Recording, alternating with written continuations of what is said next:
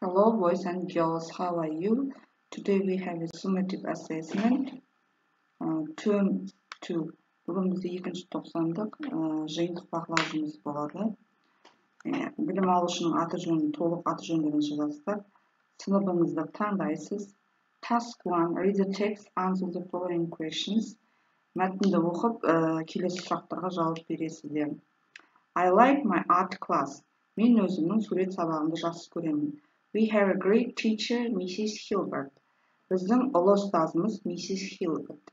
She is a wonderful artist. Ол кісі керемет суретші. She taught us how to mix paint to make the right colors for paintings. Ол бізге бояуларды араластыруды және дұрыс бояуды қалай алуды үйретеді. We draw and paint every day in class. Біз сыныпта күнде сурет саламыз және бояймыз. We have an art exhibit in May this year. Осы жылы мамыр айында бізде өнер көрмесі болады. Our work will be in one of the banks in our town.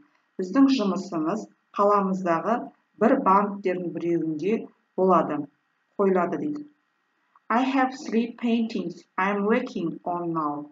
Менде 3 суретпен жұмыс жасап жатырмын дейді. 3 сурет салып жатырмын дейді. I hope my work will be in the art exhibition.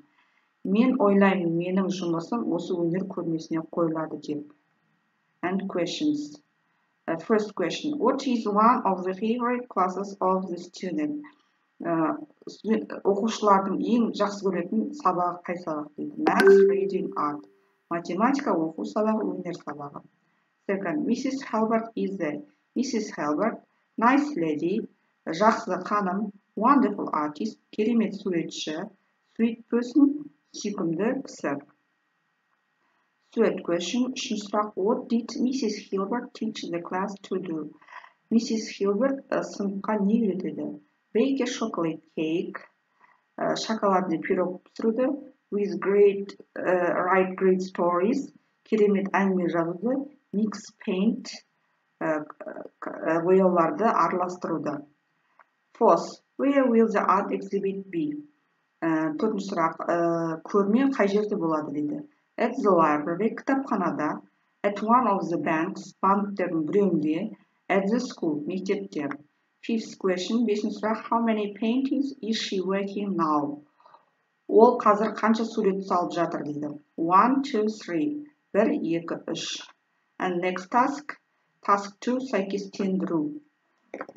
Бұл жерде сіздер сан есімдерді сәйкестендіресіздер, реттік сан есімді және есептік сан есімді сәйкестендіресіздер, белгілейсіздер. Мысалы, 45, 45, бұл есептік сан есім, міне 45, мына жерде белгілейсіздер.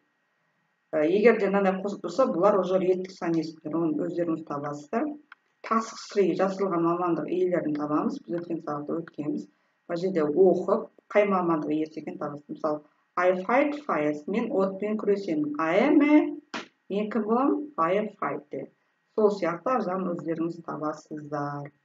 Отправитті басып маған жібересіздер. That's all. Goodbye, children.